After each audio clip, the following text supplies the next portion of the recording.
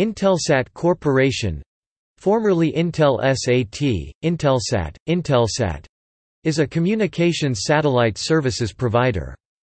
Originally formed as International Telecommunications Satellite Organization or Intelsat, it was, from 1964 to 2001, an intergovernmental consortium owning and managing a constellation of communications satellites providing international broadcast services. As of March 2011, Intelsat operates a fleet of 52 communications satellites, which is one of the world's largest fleet of commercial satellites. They claim to serve around 1,500 customers and employ a staff of approximately 1,100 people.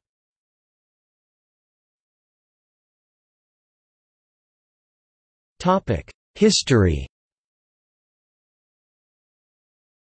Intelsat was originally formed as International Telecommunications Satellite Organization and operated from 1964 to 2001 as an intergovernmental consortium owning and managing a constellation of communications satellites providing international broadcast services. In 2001, the international satellite market was fully commercialized, and the U.S. predominant role in Intelsat was fully privatized after 2001 as Intelsat was formed up as a private Luxembourg corporation.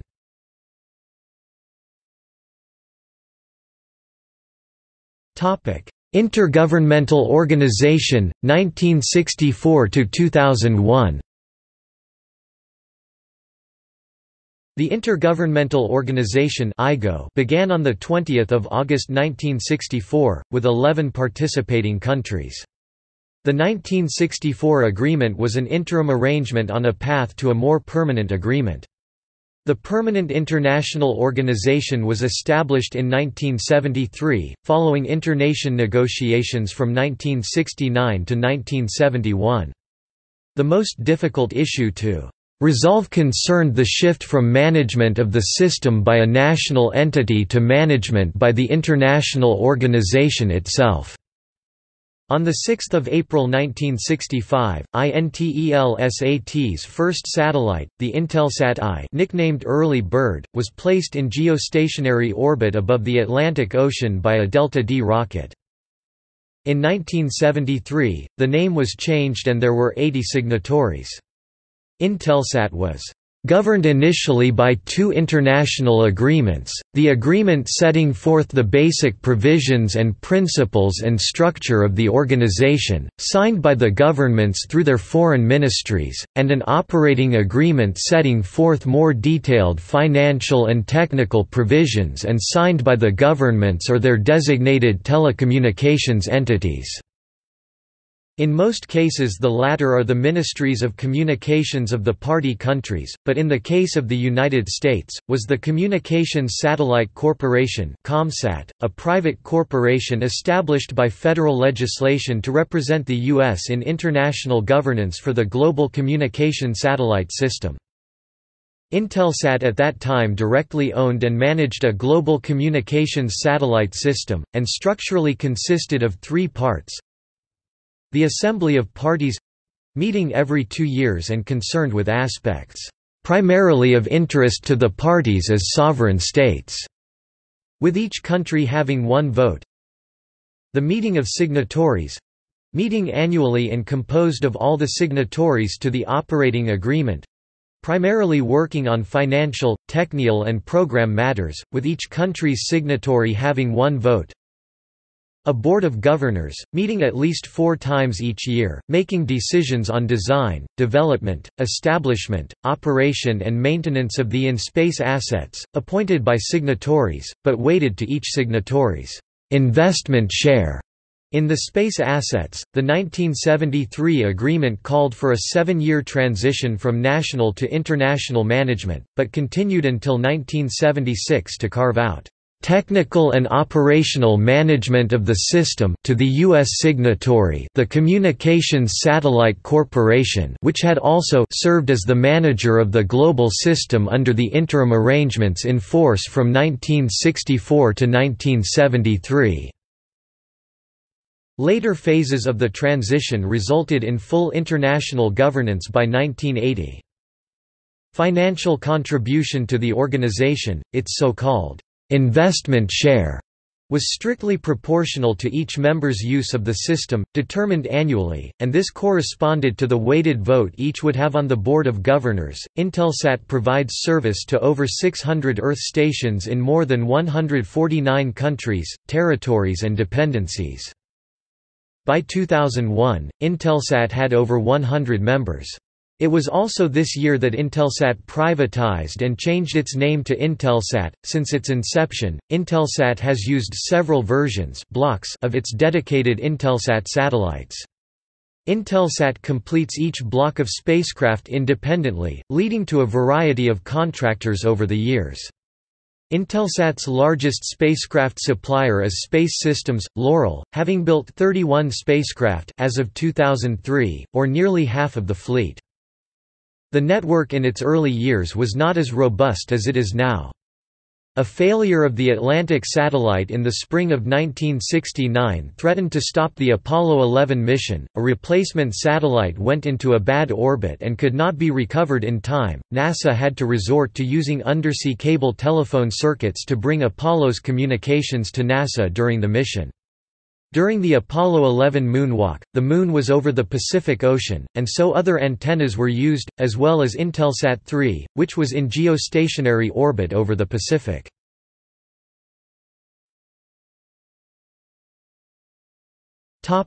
Commercialization. By the 1990s, building and launching satellites was no longer exclusively a government domain, and as country-specific telecommunications systems were privatized, several private satellite operators arose to meet the growing demand. In the U.S., satellite operators such as Panamsat, Orion Communications, Columbia Communications, Iridium, Globalstar, TRW and others formed under the umbrella of the Alliance for Competitive International Satellite Services to press for an end to the IGOs and the monopoly position of Comsat, the U.S. signatory to Intelsat and Inmarsat. In March 2001, the U.S. Congress passed the Open Market Reorganization for the Betterment of International Telecommunications Act to privatize Comsat and reform the role of the international organizations. In April 1998, to address U.S. government concerns about market power, Intelsat's senior management spun off 5 of its older satellites to a private Dutch entity, New Skies Satellites, which became a direct competitor to Intelsat. To avert the U.S. government's interference with Intelsat, Intelsat's senior management unsuccessfully considered relocating the IGO to another country.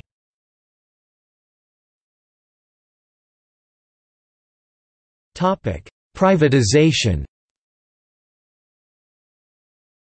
On 18 July 2001, Intelsat became a private company, 37 years after formation. Prior to Intelsat's privatization in 2001, ownership and investment in Intelsat measured in shares was distributed among Intelsat members according to their use of services. Investment shares determined each member's percentage of the total contribution needed to finance capital expenditures. The organization's primary source of revenue was satellite usage fees which, after deduction of operating costs, was redistributed to Intelsat members in proportion to their shares as repayment of capital and compensation for use of capital.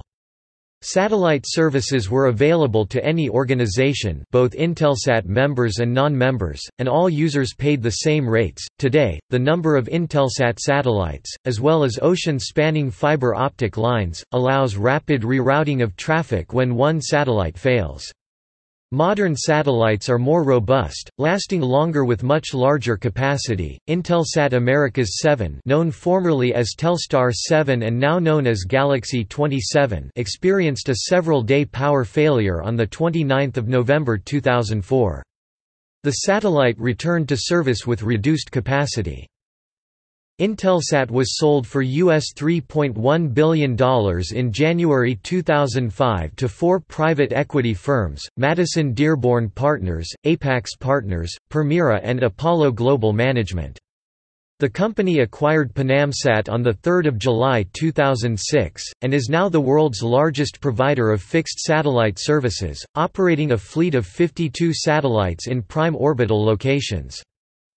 In June 2007, BC Partners announced they had acquired 76% of Intelsat for about €3.75 billion. BC Partners has since sold all their share, and Intelsat is a standalone company.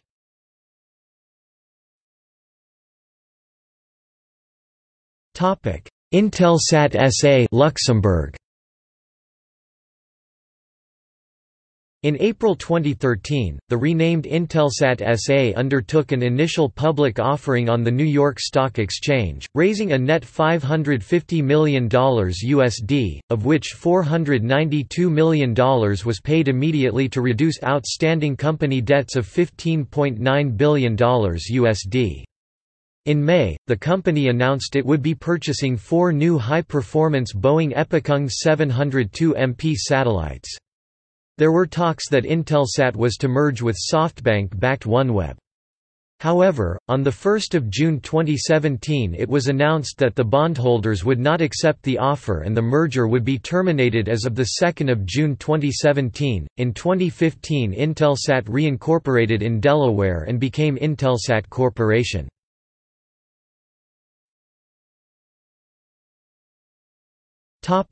Operations. Intelsat maintains its corporate headquarters in Luxembourg, with a majority of staff and satellite functions. Administrative headquarters is located at the Intelsat Corporation offices in Tysons Corner, Virginia. A highly international business, Intelsat sources the majority of its revenue from non-US located customers. Intelsat's biggest teleport is the Teleport Feuchtstadt in Germany.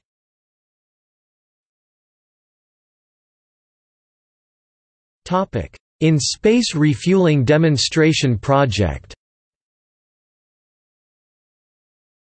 As of March 2011, Intelsat has agreed to purchase 1/2 of the 2,000 kg (4,400 pounds) propellant payload that an MDA Corporation spacecraft satellite servicing demonstration project would take to geostationary orbit. Catching up in orbit with 4 or 5 Intelsat communication satellites, a fuel load of 200 kg (440 pounds) of fuel delivered to each satellite would add somewhere between 2 and 4 years of additional service life. A near end-of-life Intelsat satellite will be moved to a graveyard orbit 200 to 300 km (120 to 190 miles) above the geostationary belt, where the refueling will be done without consequence to the Intelsat business. As of March 2010, the business model was still evolving. MDA could ask customers to pay per kilogram of fuel successfully added to each satellite, with the per kilogram price being a function of the additional revenue the operator can expect to generate from the spacecraft's extended operational life. The plan is that the fuel depot vehicle would maneuver to several satellites, dock at the target satellite's apogee kick motor, remove a small part of the target spacecraft's thermal protection blanket, connect to a fuel pressure line and deliver the propellant. MDA officials estimate the docking maneuver would take the communications satellite out of service for about 20 minutes.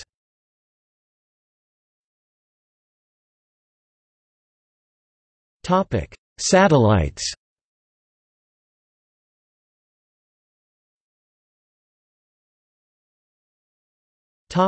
Renaming. On February 1, 2007, Intelsat changed the names of 16 of its satellites formerly known under the Intelsat Americas and PanamSat brands to Galaxy and Intelsat, respectively.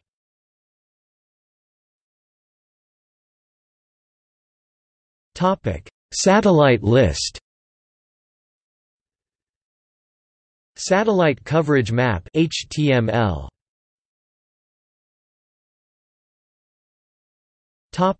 Launch vehicles. Over time, Intelsat has worked with most of the commercial launch services providers worldwide. Their satellites are often among the most massive of their generation, requiring the most powerful and reliable rockets on the market at a given time. In the 21st century, most Intelsat missions were conducted by Arianespace with the European Ariane 4 and Ariane 5 launchers, and by ILS with Proton K and Proton M rockets manufactured by Khrunichev in Russia.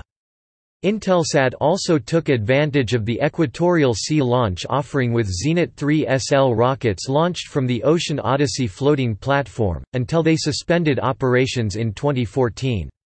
On May 30, 2012, Intelsat signed a contract with SpaceX for one of the first Falcon Heavy launch vehicles, marking the return of Intelsat to American launchers after many flights on Atlas II in the 1990s and a single Atlas V launch in 2009.